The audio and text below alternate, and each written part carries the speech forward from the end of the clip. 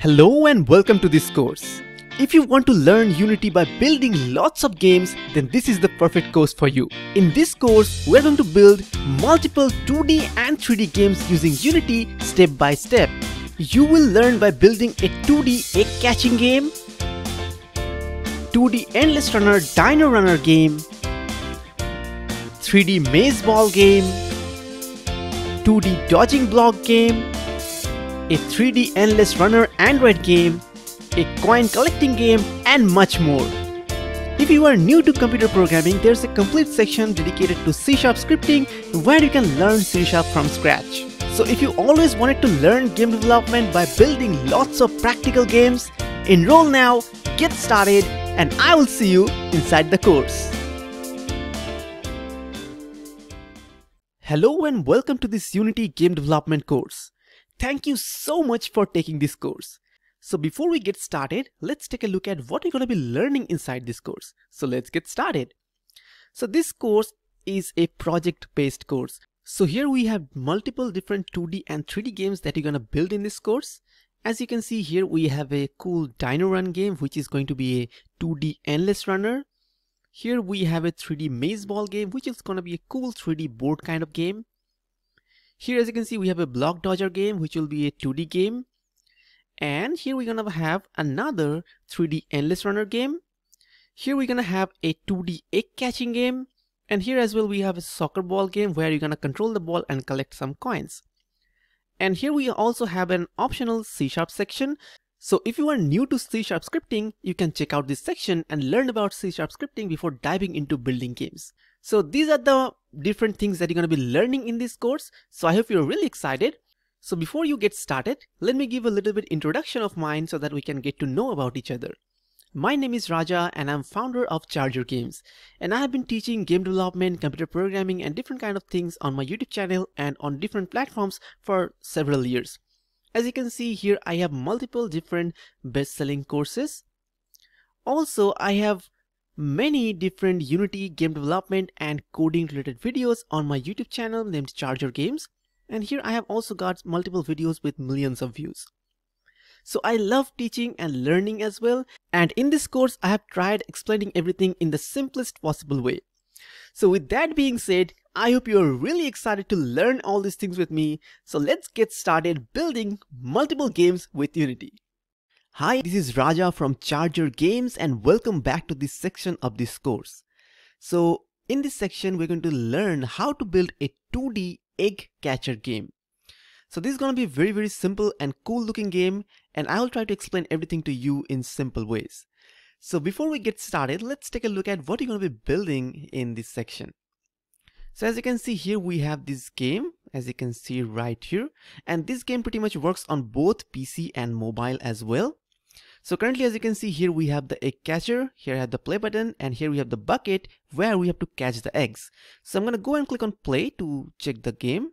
I can click on play and the game starts, and then I can control the bucket and move it left to right, and just by doing this, I can catch the eggs. And if I miss one egg, as you can see, game over happens. I can press here once again and the game gets started. Alright, the same way we can also check it on an Android device. So from here, I'm going to go to this device simulator, and from there, I'm going to choose this Google Pixel 5 or any other phone that you want. And from here, as you can see here, we have the simulator. I can go ahead and click on play to start the game. I can make it full screen and I can click on play. And as you can see, the game starts. I can control it with touch and I can restart again. Click on play, and just by touching the bucket, I can move it to anywhere I want and catch the eggs. And if I miss one, the game over happens. I can go to the main menu, and that's how the game is. So as you can see, this is how the game looks like. This is a very simple game, but it's fun to play and easy to build. So I hope you're really excited to build this game. So from the next videos, we will start working on this game and building this game. So thank you so much for watching, and I'm going to see you in the next video. Hi, this is Raja from Charger Games and welcome back to this video. So in this section, we will start building a cool Dino Run endless 2D runner game. So before we get started, let's go and take a look at what I'm going to be building at the end of this section. So let's go and click on play. And this is our Dino Run. As you can see, this is how the main menu of the game looks like. Here we have the play button and exit button. Whenever we click on the play button, the game starts. So let's click. And as you can see, the game starts. Here we have our dino. I can go ahead and dodge the obstacles by jumping.